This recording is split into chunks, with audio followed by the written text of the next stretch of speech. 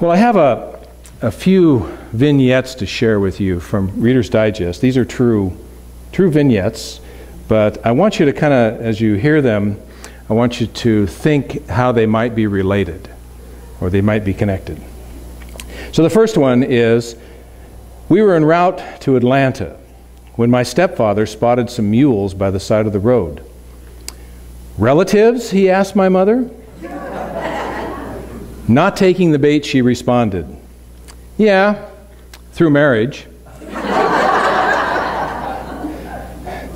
I was on my way out of the house to meet with a cantankerous client, and I was dreading it. The look on my face must have given me away because my 4-year-old daughter asked what was wrong. "Well, I'm going to meet a woman who always yells at Daddy," I told her. "Oh," she said, "well, say hi to Mom."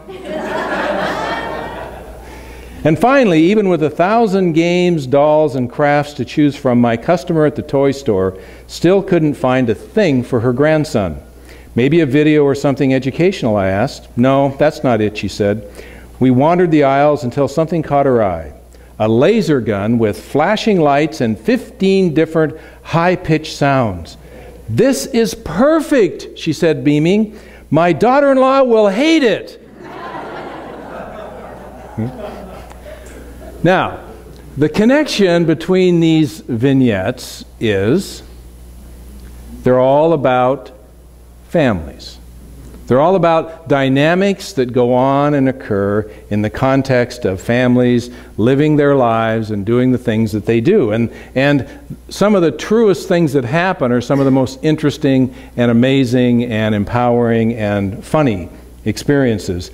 And it's interesting that one of the reasons that I think we identify with these is because, you know, it doesn't matter whether we're in this culture or whether we're in another culture, whether we're in a different country, whether we're in a different religion, whether we're in a different dynamic. It doesn't make any difference. They're all stereotypical behaviors that occur in the context of family life. And family life is, in a sense, universal, regardless of what part of the planet we're on. Yeah, there's some different beliefs and approaches and dynamics that go on. Yeah, but we all recognize that the experiences that happen and the interesting things that occur and go on. And I think the reason for that is that we are more alike, you and I, and everybody, all 6 billion of us on the planet, we are more alike than we are different. We are more alike than we are different, and it doesn't matter where we grew up or how we grew up or what's going on in our country or what the government is or what the policies are or what the dress is or anything else. We are more alike than we are different, all 6 billion of us in this human family. Now, the title of my lesson is "You Were Formed for God's Family." And I think that title is essential to our understanding about how we are all connected. And it doesn't matter what our bloodlines are. The truth is, we are all brothers and sisters. Every one of us.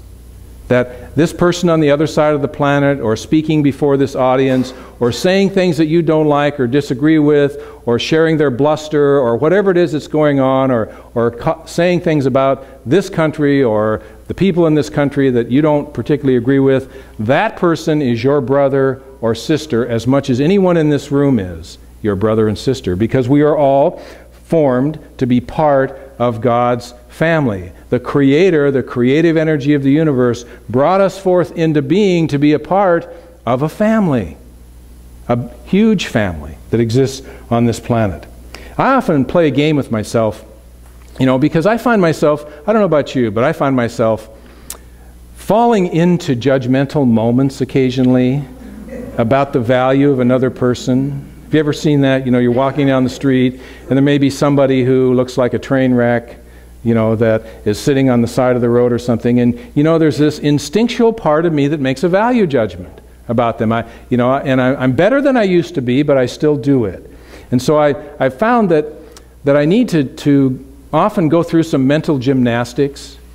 And so I play a game with myself, and I look at this person, and the first question I ask myself, and when I see them, is, what if this person were my biological brother or sister? How would I respond to this individual if they were my brother and sister, right now, that if I saw my brother sitting there, what would I do? How would I show up? What kind of attitude would I have? How would I engage in this experience? And when I do that, I recognize it's easy to make the leap, because the truth is that this person is my brother and sister. If you trace our bloodlines back far enough, you'll find that there is a connection to every single one of our bloodlines on this planet. There is a common connection that exists. We are literally related in some way, shape, or form. So the truth is that they are my brother and sister. And so, yes, I need some mental gymnastics to get there, because I have grown up in the context of separation and in the context of seeing people as different from myself, and it's taken me a while, and it's still something I work on, to close that mental process that goes on. And that's part of, I think, our spiritual growth. And I think one of the reasons that we're here is to make that leap from being separate to being connected, to realizing that we are one people, regardless of where we live and what we're doing. I realize that, even if somebody needs some help in a moment, sometimes I can't provide it, and I realize that I can't save the world. That my job isn't to come and save the world. I sometimes can hardly save myself from whatever's going on in my life. But one of the things I can do is I can live in relationship to people in the world in a way that contributes something positive. That any moment that shows up in my life, I can say a kind word, I can smile, I can extend myself. In some way, I can contribute something to the situation that I'm in. I may not be able to save this person from themselves, but I can contribute something that may be part of the process of making that connection in our life. I can give loving thoughts. I can give prayers. I can do all kinds even if I don't reach my hand out, I can stop for a moment and hold that person in the highest and best consciousness that I can experience. That's true whether it's somebody standing in front of me or whether it's somebody in another part of the world who is causing me to feel frustrated by what it is that they may or may not be doing.